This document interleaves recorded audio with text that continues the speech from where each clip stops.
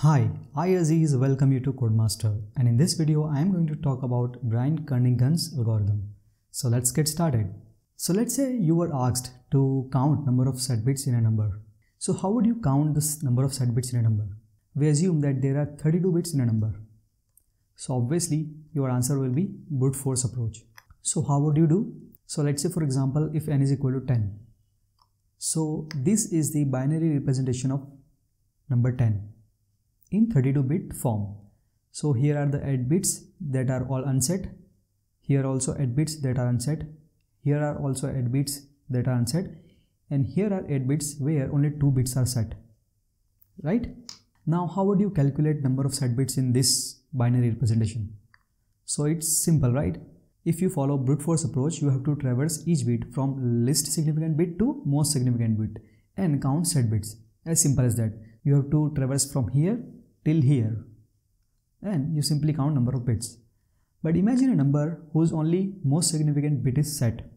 So let's say this is a number and in this number only most significant bit is set. So in this case also you have to traverse from least significant bit to most significant bit, right? In both the cases you are traversing all the bits to calculate number of set bits. Okay, so in best case or average case also you are traversing all the bits, and in worst case also you are traversing all the bits. So how many iterations you are making actually? So if let's say there are 32 bits in an integer, then you are making 32 iterations. So simply count the number of set bits, right?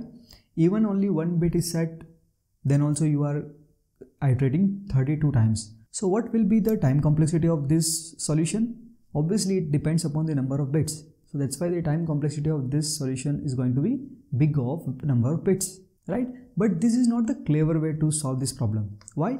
Because when n becomes larger, your iteration increases significantly. So right now I am talking about 32 bits integers. If let's say if you have 64 bits integers, then you have to traverse 64 times to calculate number of set bits, right? So when your n becomes larger, your iteration increases and it simply impacts the performance of the algorithm, right? So how to solve this problem in an efficient way? So this is where Kernighan's algorithm comes into picture. So who is Kernighan? He is a Canadian computer scientist. His full name is actually Brian Wilson Kernighan. Okay, he worked at Bell Labs and he also contributed to the development of Unix operating system. So this is just a little bit background of Mr. Brian. Okay. So to improve the performance of this algorithm, Kernighan has developed a clever algorithm to solve this problem, and that is based on some observations. So let's see what was the observations he made.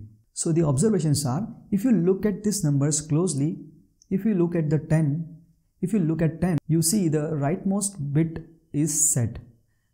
So you see that the second bit is the rightmost bit and it is set bit.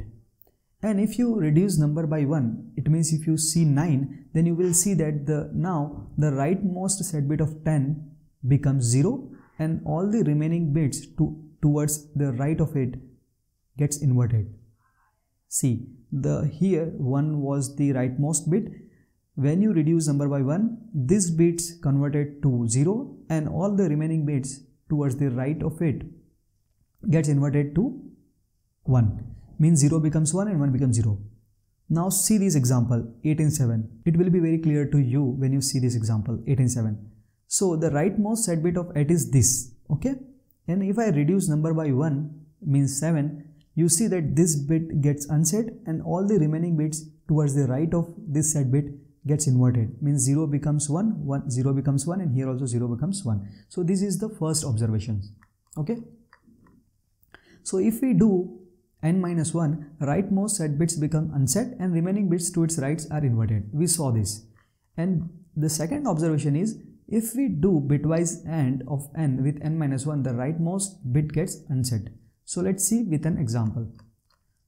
So let's say in case of 10, this is the binary representation of 10. And in 10 you see that only 2 bits are set. And that is also on the right side. Okay. So if we reduce this number by 1, so now our 10 becomes 9, and if we do bitwise AND with 9, so you see that the rightmost bit of 10, that is this, becomes 0. It means the rightmost bit set bit of 10 is gone now. Okay, and we only left with only one set bit, and this number is equal to 8. Now if we reduce this number by 1, so we get 7, and if we do bitwise AND with 7, and the binary representation of 7 is this. So if we do AND with 7, again the rightmost set bits is gone, right? So in just 2 iterations our number becomes 0. So this is the second observation. If you do bitwise AND of n with n-1, your rightmost bit gets unset. So now if I talk about the time complexity of this approach of solving this problem, then in worst case the time complexity remains the same. Why? Because let's imagine that you have all the bits set to 1, right? So there is a number whose all bits are set. So in that case, obviously this Brian-Kernighan's algorithm also takes big O of number of bits time, because it has to unset all the bit one by one. But if you consider best and average case, it means the number of set bits is less than number of unset bits, then this algorithm works perfectly fine and is way more faster than the previous brute force approach, right? Because it takes only big of log of n time this time, where n is the number whose set bits need to be calculated. In case you don't know, the number of set bits is always equal to log base 2 of n. So let's say you have a number 10, then and you have to count number of set bits in 10, then you can simply do log base 2 of 10, you get the number of set bits. So in best and worst case, this algorithm performs really well, and it is much faster than brute force approach. But in worst case, it takes big of number of bits. Okay, so let's have a quick recap of the things we have learned so far. So we are given a problem, and the task of that problem is to find the number of set bits. So we saw the brute force approach to solve that problem, and the time complexity of this approach is big of number of bits. Then we saw how Brian-Kernighan's algorithm solved this problem very cleverly, right? And we saw that in worst case the time complexity is same as number of bits, but in average and worst case our time complexity becomes big of log of n, and this is much better than this time complexity. And we saw that how efficiently Brian-Kernighan's algorithm works to count number of set bits in a number.